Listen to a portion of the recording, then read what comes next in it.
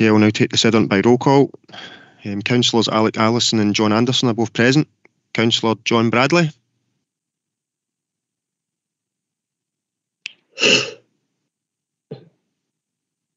Following councillors are also present. Councillors Arch Buchanan, Margaret Cowie, Peter Craig, Maureen Devlin, Mary Donnelly, Isabel Dorman. Is Councillor Fiona Dryborough present?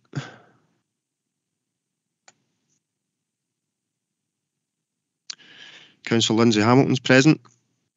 Apologies from Councillor Harrow and Councillor Horsham. Following councillors are also present. Councillor Anne LeBlond, Martin Lennon, Richard Lockhart, Joe Lowe. Councillor Ian McCallan, are you present?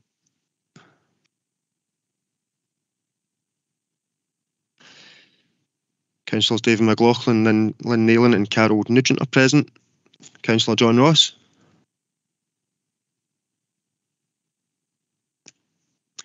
Councillors Graham Scott and David Shearer are present. I have apologies from Councillor Thompson. Is Councillor Convery present? I'm here, Stuart, yeah.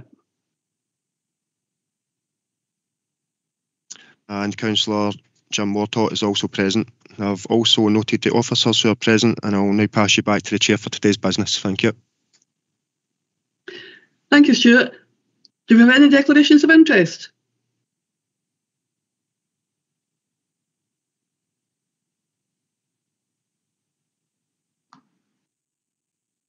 No hands raised, Chair. Thank you, Stuart.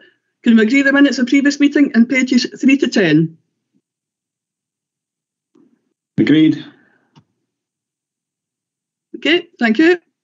Agenda item 3, that's application P20 1047 and pages 11 to 30, and Bernard will take us through the item. Thank you, Bernard. Thank you, Chair. Planning permission in principle is sought for the redevelopment of Auchentibber Farm. The site is located between East Kilbride, Blantyre and Hampton and extends to approximately 11 hectares within a wider estate which is roughly 200 hectares. The application site comprises 6 agricultural fields located to the north and south of Auchentibber Road. The details of the proposal include the redevelopment of existing farm buildings within the site to provide farm workers' dwellings, new agricultural buildings, an estate office and main farmhouse along with access, landscaping and associated infrastructure. The development relates to the reintroduction of farming at this location, amalgamating 4 previous farms into one single estate. As the application is for planning permission in principle, detailed plans do not form part of the application and instead an indicative layout is being submitted. Access to the site would be taken from Auchentibber Road with a loop road created within the site. Due to the size of the application site, the application is regarded as a major development and was subject to a 12-week period of pre-application consultation. In terms of local plan policy, the key policy affecting the site is the Greenbelt policy, as that covers the whole area. The purpose of the Greenbelt is to direct development to the most appropriate locations and support regeneration, protect and enhance the character, landscape, setting and identity of the settlement, and protect and provide access to open space. Development in the Greenbelt will be strictly controlled and any proposals should accord with the appropriate uses set out in Scottish planning policy. Both the Greenbelt and rural area function primarily for agriculture, forestry, recreation and other uses appropriate to the countryside. In terms of consultation, the responses are summarised in section 4 of the report and no objections have been received. Any matters raised can be addressed through the use of suitable planning conditions. 3 letters of representation were received and the issues raised are also summarised in section 5 of the report. The main issues relate to access, drainage and finishing materials. The application for the redevelopment of existing farm buildings to provide farm workers' dwellings, new agricultural buildings, estate office and main farmhouse with access, landscaping and associated infrastructure is considered to be acceptable as the proposal conforms with local plan policy and raises no significant environmental, amenity or infrastructure issues. The application is a fairly unique proposal in that it involves the reintroduction of farming at this Greenbelt location through the amalgamation of 4 previous farms into one managed agricultural estate. The proposal would involve the sympathetic reuse of existing, partly derelict agricultural buildings, and in this regard, it is considered that the proposed works would have a positive impact on the environment and would help to transform a considerable area of underutilised farmland, which has been subject to fly tipping and poor management, into a long-term, sustainable and economically viable use. The supporting documents advise that the applicant is currently running the business remotely, which has many challenges associated with it, and that the approval of the application would assist in progressing works that would secure and strengthen the agricultural enterprise. Given the amalgamation of 4 previous land holdings, which would each have had their own residential premises, it is considered that the provision of the proposed main farmhouse, which takes the form of an estate house, is commensurate with the area of land to which it relates. In terms of the scale and design of the buildings proposed, the new farmhouse would be located in a natural hollow and plateau within the landscape to the northeast of the existing agricultural buildings. An enhanced structure planting along Auchentibber Road would also ensure that there would be no adverse impact on the character or visual amenity of the wider Greenbelt area. Any future detailed on matters specified in conditions applications would be the subject of further careful design assessments to ensure the provision of a high quality development which accords with the various criteria contained within the Council's policy to ensure that the proposal would have no adverse impact on the character, visual amenity of the wider area. Overall, it's considered that the application complies with the relevant local plan policies and is acceptable. It's recommended that the application is granted subject to conditions. To you, Chair. Thank you, Bernard. Joe, could I just ask if you could mute your mic, please?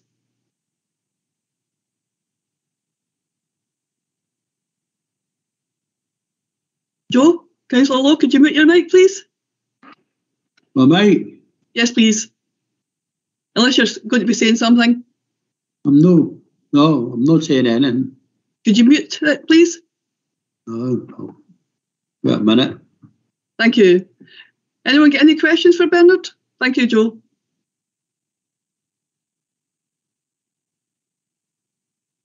Councillor Allison?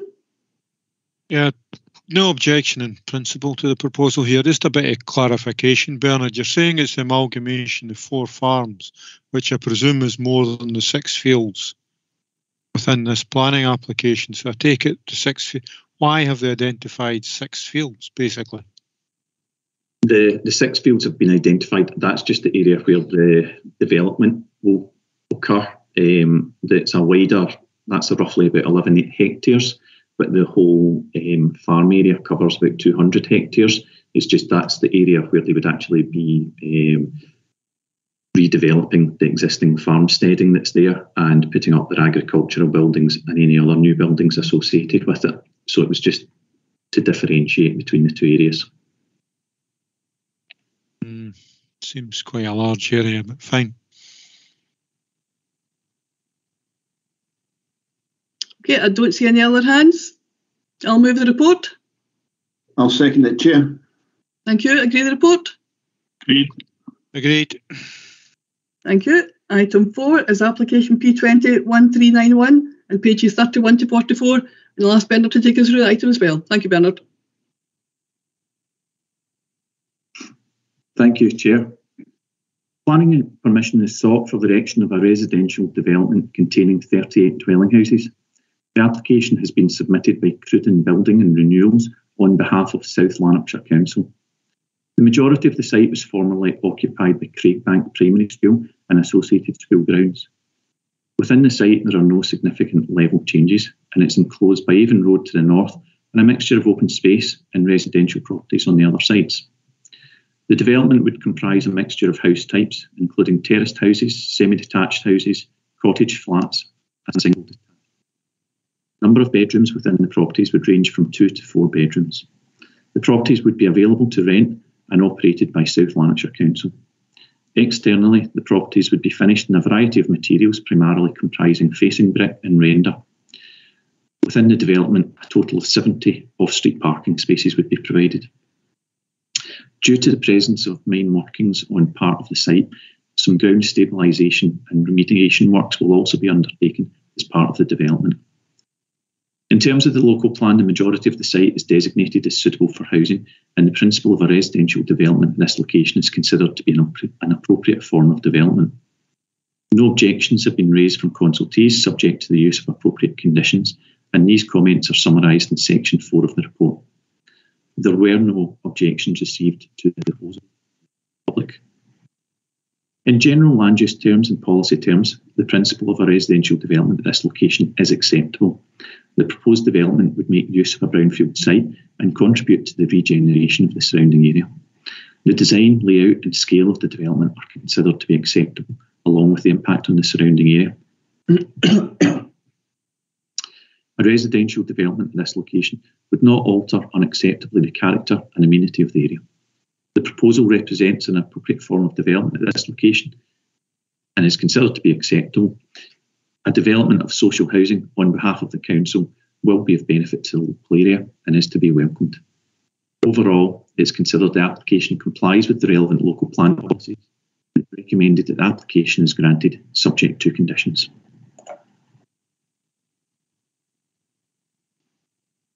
Thank you, Bernard. Any questions or comments for Bernard? Peter? Yeah, thanks, Chair. Absolutely welcome these additional social rented houses. My question is around about the amenity in that area. The site, the boundary of the site boundaries on Morgan Glen and a walkway that takes people into Morgan Glen. So is there any plans to stabilise? I know you've talked about stabilisation. Is there any plans to stabilise that because that path has been prone to landslip before? Sorry, Councillor Craig there. You were breaking up just at the end there and I didn't quite catch that. Could you just say that again? Yeah, the path that runs on the boundary to Morgan Glen is an important amenity for the area. And it's been subject to landslip before. You talk in the report about stabilisation. Will any stabilisation take place on that path? In the south, I think it's the southeast corner of the site, is where there have been some mine workings historically. As part of this proposal, because of the SSSI along the Avondale Water and the woodland area there is a 15-metre offset from any of the development and the woodland area. Within some of that area where it's required, there will be ground stabilisation works undertaken, and that's a combination of just preventing any further landslips, as you mentioned, but also ensuring the integrity of the proposals and making sure that they are not adversely affected. The footpath length, they will also be retained. Okay, thanks very much. Okay, thank you. Any other questions or comments? Don't see any hands, so I'll move the report. I'll second it, Chair. Thank you. Agree the report? Agreed. Okay, thank you all very much. I don't have any items of urgent business, so I'd like to thank you all very much for your attendance. And I'll ask Stuart to stop the recording. Thank you and take care. Thanks, Stuart.